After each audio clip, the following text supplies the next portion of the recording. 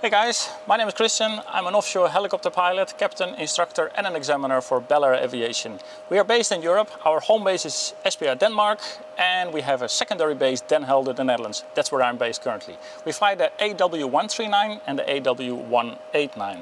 Before I explain step by step how to become an offshore helicopter pilot, first a couple of words about the industry. The offshore industry is a very high-risk industry. That means their employees are one of their main concerns to be transported from A to B, from shore to offshore, in the most safe and efficient way. That means for us, helicopter pilots, it is vital to understand the importance of an acceptable level of risk. It is one of the best paid industry for a helicopter pilot to work in. To become a helicopter offshore pilot, it's very important to set reachable goals. For example, being hired as a co-pilot in the offshore industry is a reachable goal. The requirements for a co-pilot to start in this industry are generally the same.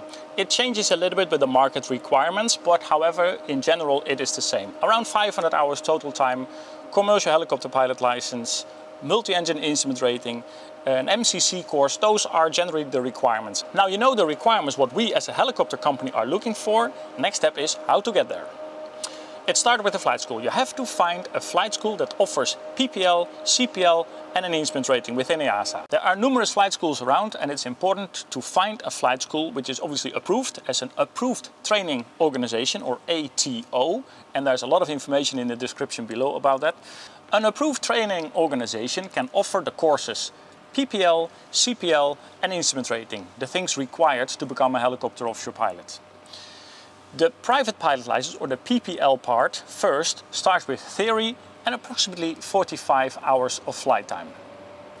Then the next step is the CPL, commercial pilot license. The commercial pilot license starts generally at 150 hours. So that means after your PPL, you need to be able to rent a helicopter from the flight school and build enough hours and experience for yourself to start a commercial pilot license.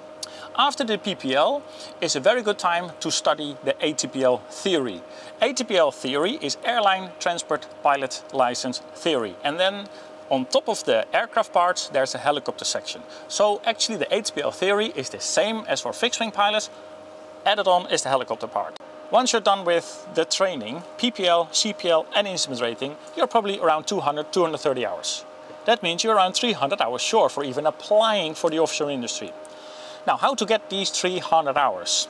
There are multiple ways. You can rent a helicopter per hour to build this time. But that's a very expensive hobby.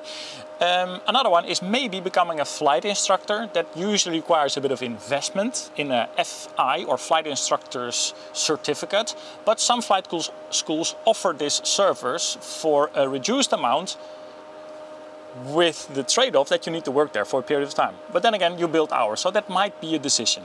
The other decision could be a flight school that is also, or has good connection with, a helicopter company. Some flight schools are actually part of a helicopter company, and that means once you have passed your CPL, your commercial pilot license, even if you only have 200 or 250 hours, you can already start with flying helicopters for a living, basically. Some companies offer this service. You don't get a lot of pay, that's the reality, but the good thing is you build hours, and that's what you need in the beginning. Once you've reached your goal, you can actually apply for a job as co-pilot in the offshore industry. The process is generally the same for all offshore operators. It starts with your application with a CV. You'll be probably requested for an interview. Then there's a grading part where we actually see how quickly you learn and how quickly you adapt in this environment. Then there's a psychology profiling, and in the end a conversation with HR about the contract details. Now you know all the steps involved to become an offshore helicopter pilot. It's very important to know the key things about offshore flying.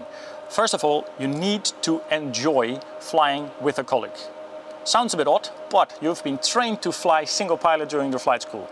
In helicopter offshore operations, we always fly in a crew concept. So you have to enjoy that part and be good at it. That's very important and a vital part for this industry. Second, the offshore industry is not such a glamorous industry. We really are a responsible, reliable business partner for the oil and gas companies. That's our job. So it's very important to be able to understand that part and actually enjoy that part. that was a short summary on how to become an offshore helicopter pilot. Please bear with me. It has been over 20 years ago for me to do the training, so some things might have changed. I have looked up as much as I could in EASA, but please go to your local flight school or look on the internet for an approved training organization for the details. Okay guys, thank you very much for watching. Please leave a comment in the comment section below or a question if you have. I read them all. See you next time. Okay guys, I hope this gave a good overview of the steps involved in becoming an offshore helicopter pilot. I have made a small summary and overview in the description with some useful links. Here next to me in the cockpit you can see Jonas. He actually did the complete training recently, and after the completion of the type rating course on the AW139, line training and all the other required company courses, he now flies on the line. Qualified in both seats as a pilot flying and pilot monitoring. So sit back, have a look at how it's like to be part of the crew in the AW139 while we perform an offshore takeoff from the platform and fly back to shore. Once again, thank you so much for all of your great comments and suggestions, and see you all next time. Yes, both very good. Time is 5-5. Dash 5 Bluebell 56 Alpha lifting to 11 from the well safe, climbing 3000 feet back to the queen. Alright, go ahead. Yeah, lifting. Detecting, copy.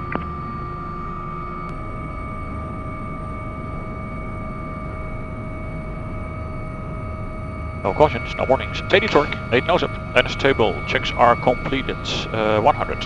100, coming a little bit to your side. Until right here. Left is clear, tail is clear, right aft as well. Yep. Very clean winds. Thank Beautiful. You. And 100. Yep. Check off. Check. Power is set. TDP. Go.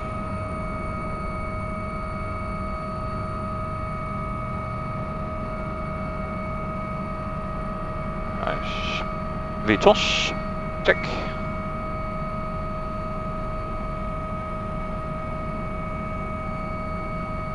Must have climb.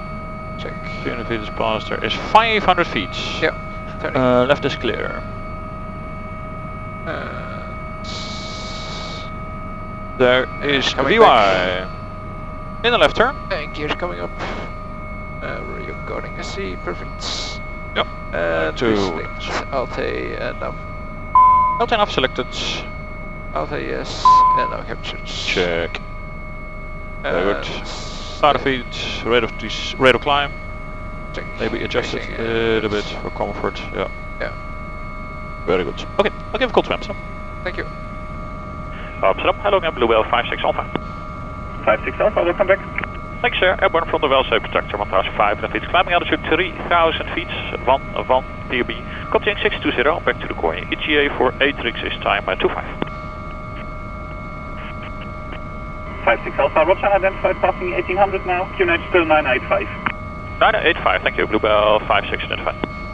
985. Yeah, via 2 times. Fine as well. I'll say goodbye to the well safe. Yep. ETA the core. I don't know. Yeah. Whatever. Well safe protector radio, the Bluebell 56 is 2-way Amsterdam. Thanks for today and have a nice day. Our ETA is time 35. 56 Alpha, protector radio, that's all copy sir. We'll close the flight watch, estimated back at minute 35 and we'll catch you on the next one. Yeah, ZX bye.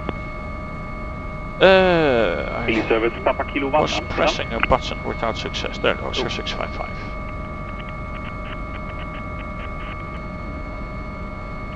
100 to go. And leveling to 10 feet. Increasing speeds. Well captured.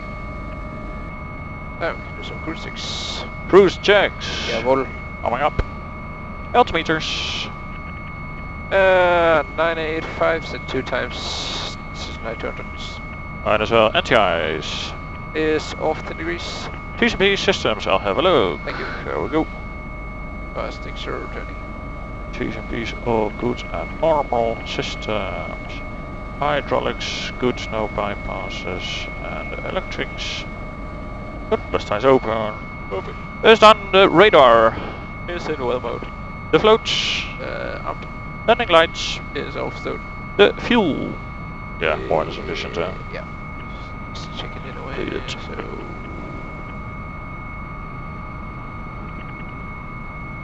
Oh, 300, so 500 maybe.